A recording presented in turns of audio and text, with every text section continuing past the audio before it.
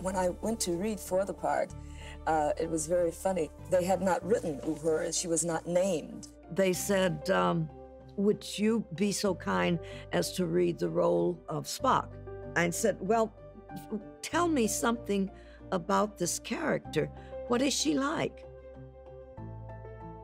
And they stopped and looked at me. And so the director said, no, you won't be playing Spock. Spock is a man. Could it be a woman?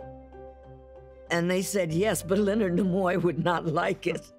And I said, fine, but tell me about Spock, because you can't tell me about the female communications officer, because you haven't created her yet.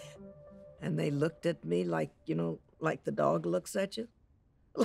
You know, ever see a little dog, you talk to him, he goes.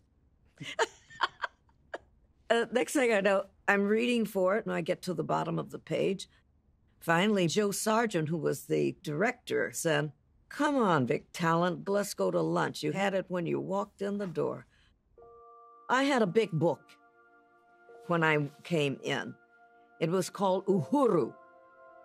And Uhuru is Swahili for freedom. Gene asked to see me, and he said, I really like the book you brought in, but what I really am interested in is the name, Uhuru. He says, I want to do something with it that involves you. I said, well, why don't you do an alliteration of it and soften the end with an A, and it'll be Uhura. And I named the character.